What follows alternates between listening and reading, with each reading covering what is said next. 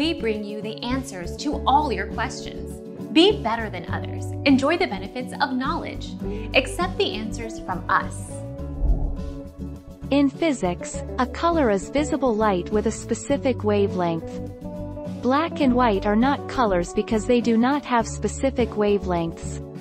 Instead, white light contains all wavelengths of visible light.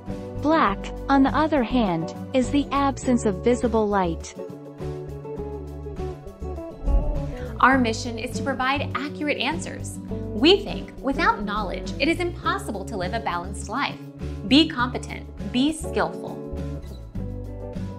Thank you for watching. Don't forget to subscribe and hit the bell notification.